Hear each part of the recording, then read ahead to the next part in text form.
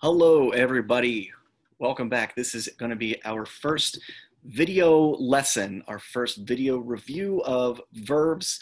For those of you that are just joining, my name is Mr. Hubner, and last week with my ELA classes, we were doing a quick review of the different types of verbs, and we got to the two main ones, the two that everybody knows. First is action verbs. An action verb is a part of speech that tells what the subject of the sentence is doing. And when we're learning verbs, this tends to be one of the first ones that we learn about. The second group that we talked about were what's called linking verbs. And these linking verbs, we know, connect ideas together. They don't express an action.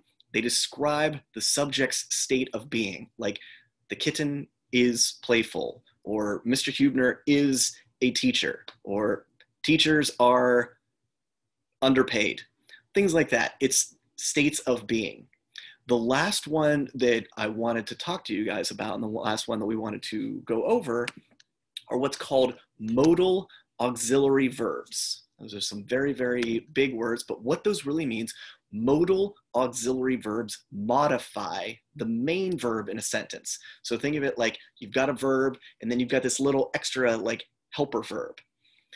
And that's actually one of the things that they are referred to as helping verbs. And I'm going to bring up my list here. This is not a complete list, but these are the ones that are used the most. Can, could, may, might, must, should, would, and all the way at the bottom, will. So can you, like could, may, might, must, should, would, and the little guy, will. Modal auxiliary verbs.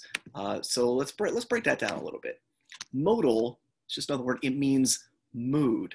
So think of these as mood, and then auxiliary means to help or to support. Like the auxiliary staff, like auxiliary things are things that help or support the main structure. So a modal auxiliary verb is a mood helper or a mood supporter. So they help verbs express a particular mood or a particular time. So these modal auxiliary verbs are really what can also be known as helping verbs. But since we are no longer in first and second grade, we start to use more adult, more complex terminology. So these helping verbs are modal auxiliary, mood helpers. So an example of can in a sentence. I can play guitar. Play is our main word, our main verb. It's describing, it's the action that person is doing. I play the guitar. But that by putting that word can in, it helps to modify, it helps helps the word play. So it shows that I'm not just doing it right now. I have that ability to play the guitar. Play is the main verb. Can is the helper. So in could, Pete could help you with your homework. Help is the main verb, but could shows that he has the ability to help. Not that Pete is currently helping with your homework, but that he has that ability. He is able to. What about may? Luis may walk to school.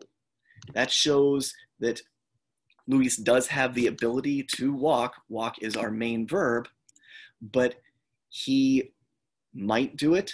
He might not do it. He has that ability. If he uses it, awesome. If he doesn't, that's probably not so great. Right with might. I might ride my bike.